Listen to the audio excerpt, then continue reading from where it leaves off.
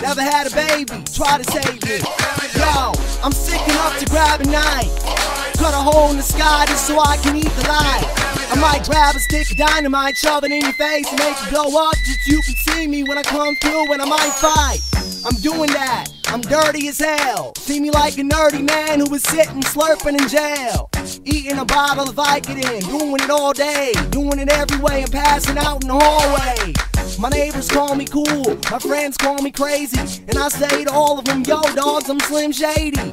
Doing that since every day I've been born. You see me like a little rose, I'm grabbing the thorn, slapping the thorn, stacking it more, stuck in the side of a massive storm. I'm looking at that like this traffic is war. Slim, magic is stupid.